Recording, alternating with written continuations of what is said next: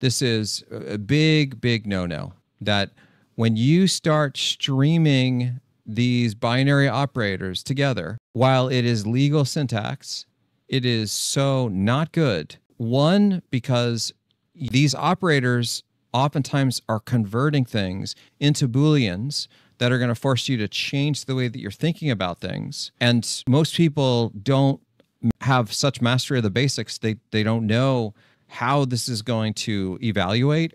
The other piece that is really mentally taxing is that when you have operators that are not at the same precedence level, you have a really hard time understanding the order of operations. For example, if you did this, I don't even know. I do not know off the top of my head when it's going to do the increment on this pointer, right? Because I know for sure it's not going to do it before this, but what I don't know is it going to do it before this or after this? I don't know. And why should I even need to know? This code shouldn't be this complicated. You should not do this. If you want it to increment before you do the check on null, then you should have it be two things. If you want it to increment after it does that, then just do this. Don't flex in the code.